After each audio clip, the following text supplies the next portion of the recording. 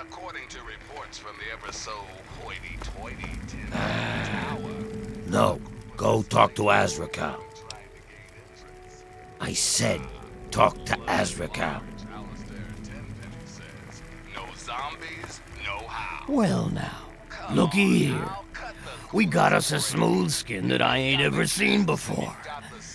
I'm Azrakal, and this is the Ninth Circle. Folks got problems, and I got liquor to sell them. Well, liquor and a few other pick-me-ups.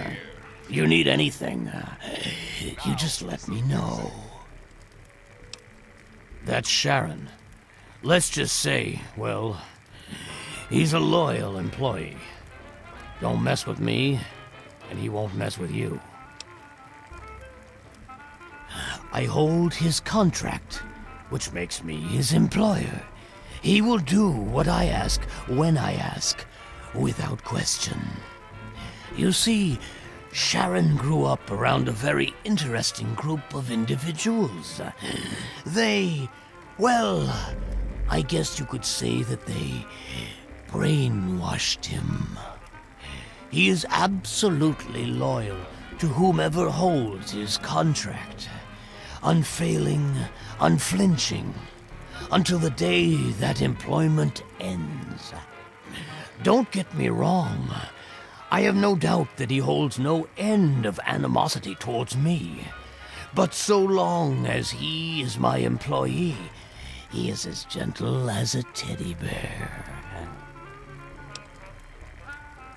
Oh, would you now? He's a highly valuable asset to me and to the Ninth Circle. What did you have in mind? I suppose that could work, yes? Yes. Here's the contract. And I'll take my payment in full. I'll give you the pleasure of informing Charon yourself. Damn smooth skins. Talk to.